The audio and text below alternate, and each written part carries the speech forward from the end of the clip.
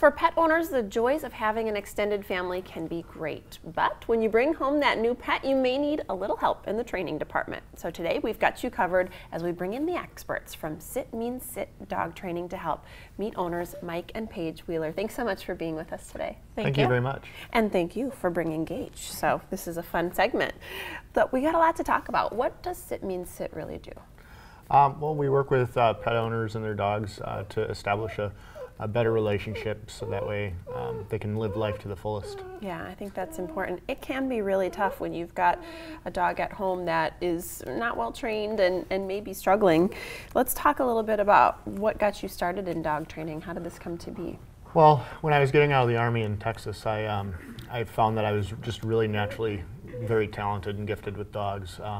So I started up a dog training company there, and it just blossomed into a beautiful and wonderful business. Isn't that nice? You recognized your talent and you're able to share that with others.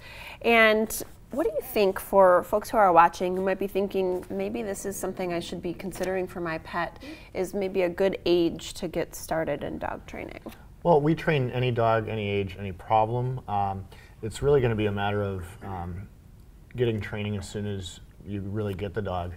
We want to establish the proper relationship as well as getting the dogs to where they need to be and fitting into the lifestyle of the family. Yeah, absolutely. That's a very good point because so many families are different and have different lifestyles. You want to take that into consideration when you are training a dog. Let's talk a little bit about what that looks like for the dog.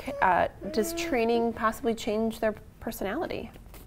Training does not change their personality, but it does change behaviors. So we can shape and mold the behaviors to what is desirable in our home, in our lifestyle. Absolutely. So let's discuss a little bit about advanced training. So if you have a pet at home that maybe is trained enough to have integrated into the family, into the lifestyle, what about something like for a therapy dog as an example, or other types of training? Yeah, absolutely. Most of our trainers are AKC evaluators, so they can evaluate the Canine Good Citizen test. They can do the AKC Star Puppy as well. And we also have a therapy dog team. So they're called the Go Team Therapy Dogs. We go out and we volunteer a lot, and it's a really great way to give back. That is a wonderful way to give back, and I've heard wonderful things about the effects of therapy dogs and how incredible that can be for different folks. Paige is so excited to be on TV, or Gage rather. Yeah. You're so sweet. So let's talk a little bit about starting in training. So if we have some viewers at home that wishes their dog were this well trained, I think I know of a few that could use some training. What's a good first step to get started?